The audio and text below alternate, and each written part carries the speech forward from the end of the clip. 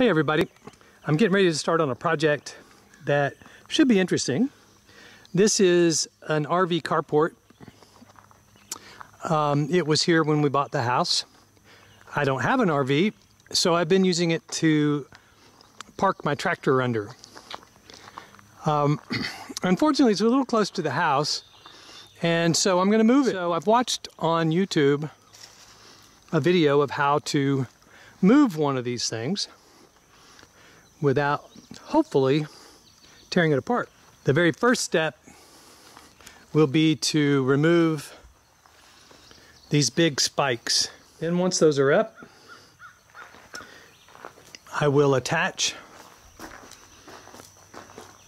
some 2x6s across here, and then I'm going to use the forklift on my tractor to lift it up, and then I will drag it out down that way, down the road, make a turn and come back up, and it's going to sit right over there next to the shop.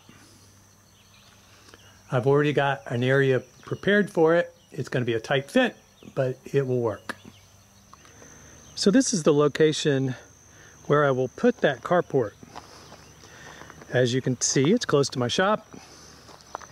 A little bit more presentable, I think.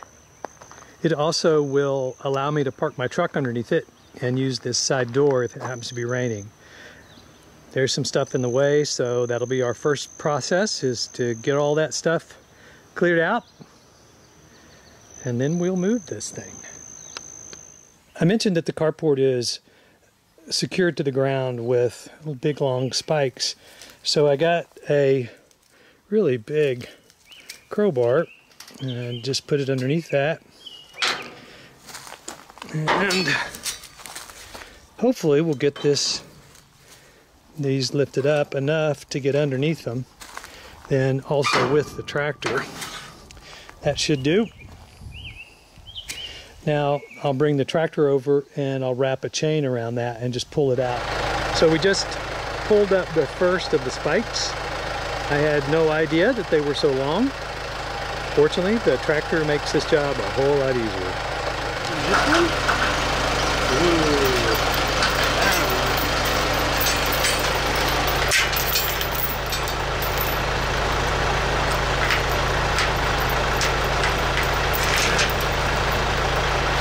Maybe that'll work. Sweet.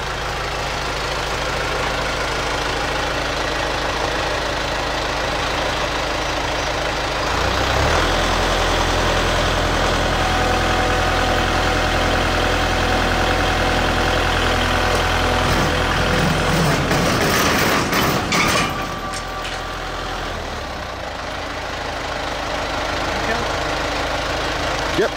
So now we're in the process of attaching our crossbeam that we're going to lift with the forklift. We're drilling holes to put bolts in, and for some reason one of the extension cords decided to stop working, so we're getting another extension cord. Alright, so we got our power restored. Now we're going back to drilling our holes, and we'll get it attached.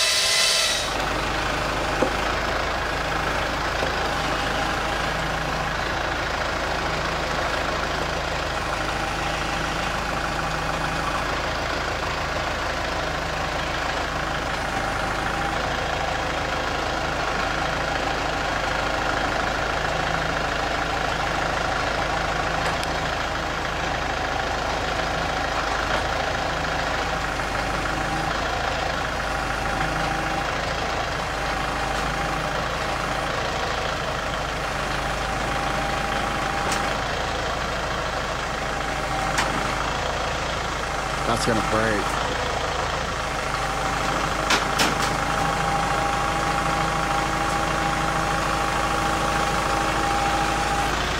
I'm not convinced this is gonna be strong enough. Neither am I. Alright. Okay, so the first attempt did not work. I was trying to minimize the amount of wood that we used. I did not want to have to go buy some 16-foot 2x6s, so I kind of made them 16 foot by taking 2 8s and screwing them together with an 8 in the middle. and that didn't work. So we've done another one with using a 10-foot 2x6 in the middle this time. And so we've got 2 of them here, they're bolted in. And I'm also going to use a 2x10 on the forks as a way to try to dissipate the lifting force, and maybe it won't break. We'll see.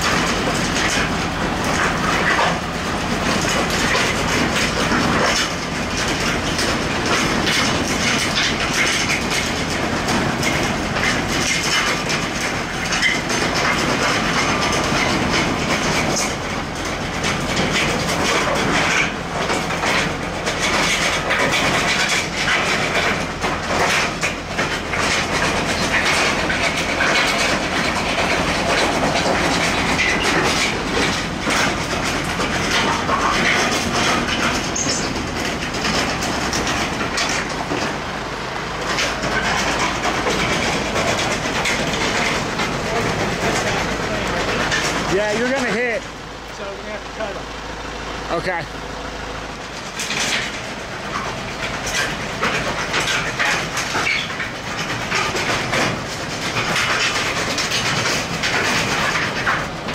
James, I may have to have you start pushing that corner.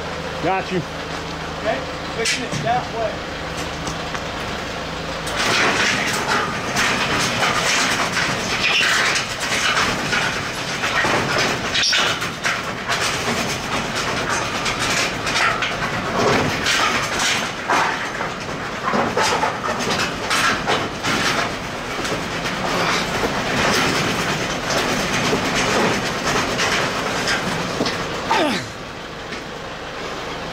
Should be okay. I think this will do it. Yeah?